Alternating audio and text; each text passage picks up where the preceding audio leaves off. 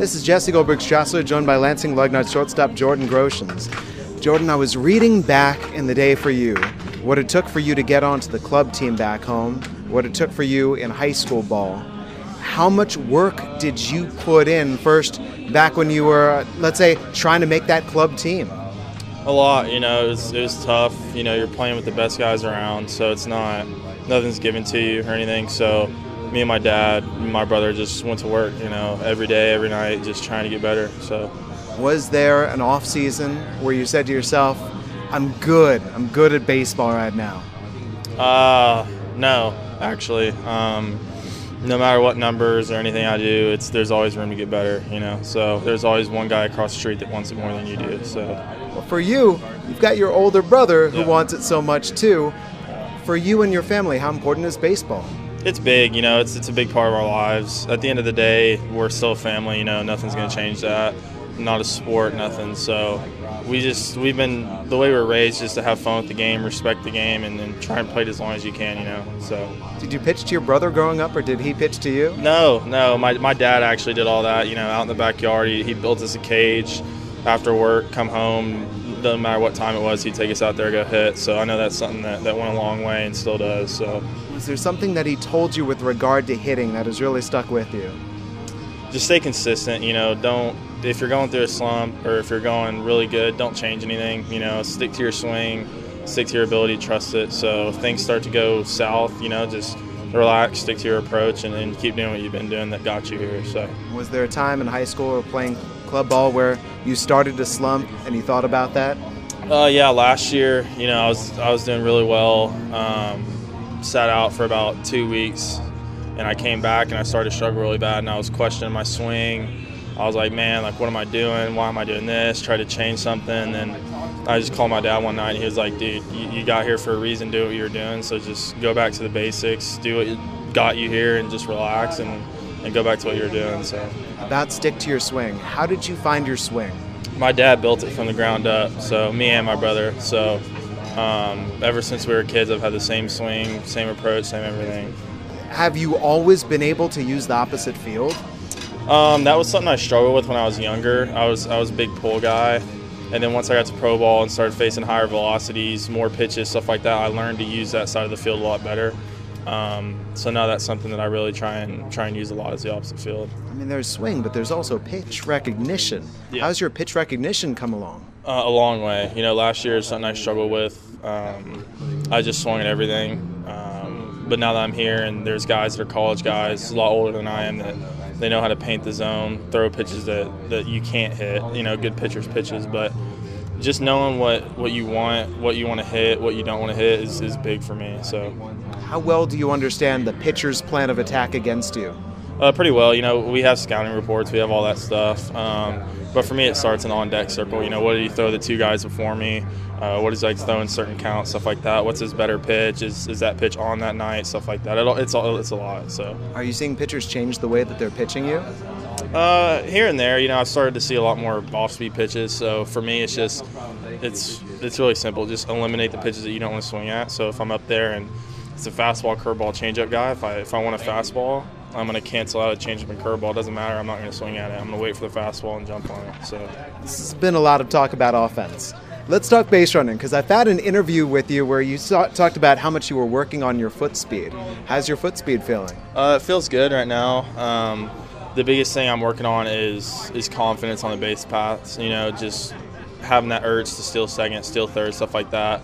I haven't had a lot of learning along that point with base running because I've never really done it. So this year, Dave Pano, our first base coach in Dallas, they've been really keeping me on early work, working with me on just getting that confidence to steal second, so steal third, all that. So right now we're going with dirt ball reads first, so just taking advantage of that, get yourself in scoring position, and then once we get there, we'll work to a stolen bag. You got a dirt ball read. They gave you a stolen base in Bowling Green. Yeah, that was good.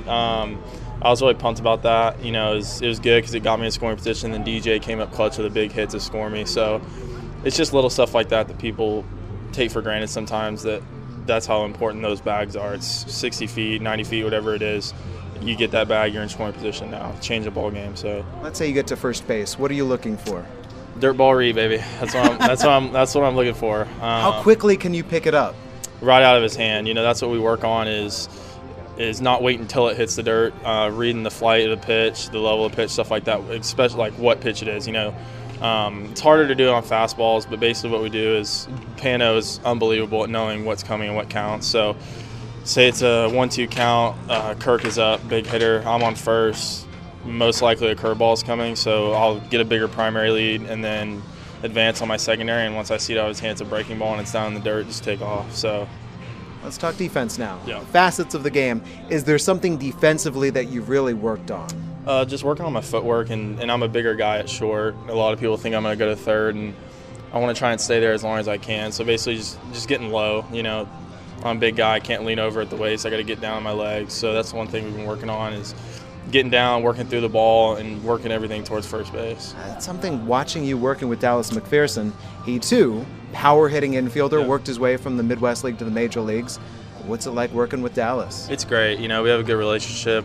I trust him and everything he teaches me. So, and it's 100% helped me along the way. So I'm become a better player since I've been here in person. So I couldn't thank him more for that. We've seen you make the strong throw this year. Was there a throw you made earlier in your career that really stood out? I would say playoffs my senior year. My buddy Cody Wagner was in center field. Big playoff game, runner on first, tie ball game. Big situation. Kid hits the ball in the gap with 2 outs. And I'm like deep left center for the cut. He throws it to me, and I throw him out at home to save the run. That was probably the highlight. That was probably the best one. So you said you were working on growing yourself as a person too with Dallas. Yeah. What areas? Just maturity. I'm 19 years old. There's guys that are 23, 24 years old out here. Nobody's perfect. So basically for me, it's just if I'm hitting 340 or 240 or 400, whatever it is, just keep the same attitude, mindset, be the best teammate that I can be. And even though I'm young, 19, carry myself like I'm a 23, 24-year-old. So, have there been players that you met either last year or this year in the Blue Jays organization who've made a really good impact on you? Ryan Noda was one of them. He was here last year. He's a good dude. Talked to me a lot in spring training on just how to carry myself, what and what not to do is a big one. Another one, probably I would say Pogkle. Nick Pogkle's here. He's same guy every day. John Aiello, people like that.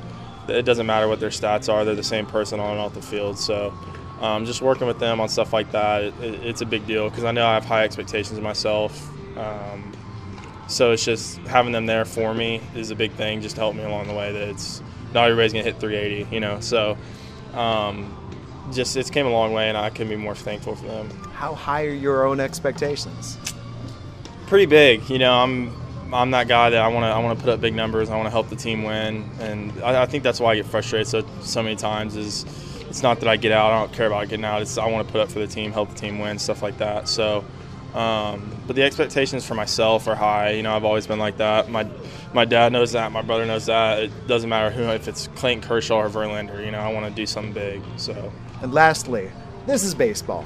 Besides baseball, what else are you really interested by? Fortnite, Apex Legends, stuff like that. How good are you? I'm pretty good. Not to brag, but I'm pretty good. Besides that, watching movies with my grandma. That's something we do all the time in the off season, probably twice a week. I'm a big movie guy, Avengers, all that stuff. So, Jordan, thank you. Yep, appreciate it. Thank you. Lansing Lugnuts infielder Jordan Groshans. I'm Jesse Goldberg-Strassler, and this is Lugnuts Baseball.